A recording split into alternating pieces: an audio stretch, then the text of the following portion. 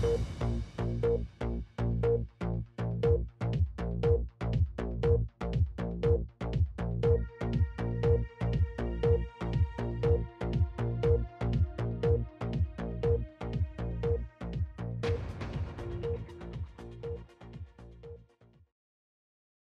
work for BBC's language services, mainly for Afghan section.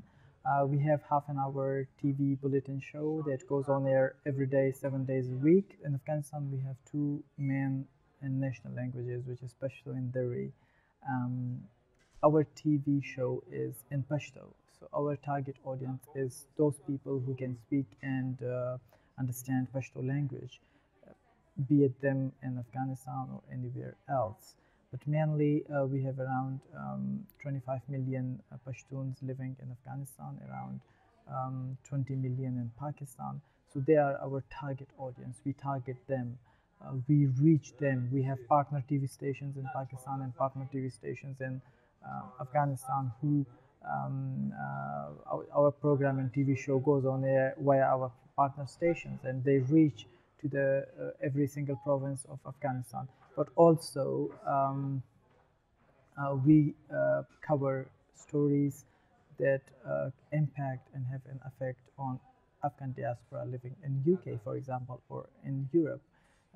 Recently, we had the British election in 2015, and we did cover British election, and we covered all the big issues in it and how it is affecting Afghans living in here and what is their contribution.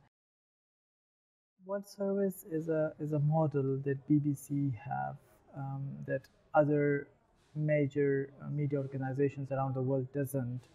It gives BBC access to different countries across the world. The first World Service language service was founded in 1941, which was the Arabic service, and lots of other language services followed Arabic in the coming years. So right now BBC have 33 world language services, which have people working here for each section, and they have bureaus in other countries as well. So World Service is actually a symbol, is a model for BBC that they are proud of. BBC is a brand. BBC is a name of trust. So in Afghanistan, people trust BBC more than they can do it uh, on any other local TV channels. For example, there are so many local TV channels that are commercially driven, that are politically driven, and they are kind of unfair, impartial, biased.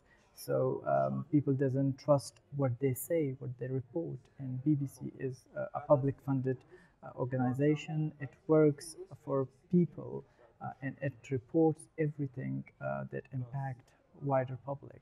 So I think the trust and impartiality of BBC is the main thing that people come to us rather than going to any other local TV channel. I mean, for any person who loves to be a journalist or to be a reporter, BBC probably is one of the few organizations that he would love to end up working with or for. So yes, I was part of BBC in Afghanistan for a couple of years, and then when I moved to UK, I was given a job here as well. So I love my work. I love what I do for BBC. I have the freedom of giving or pitching my ideas and seeing it taken a practical shape. For example, over the past few years, I have given and pitched ideas, and then it has been successful, and I've worked on them myself. So this is the kind of freedom that BBC gives me. So it's our agenda is not a set agenda that comes from somewhere else. We do it ourselves.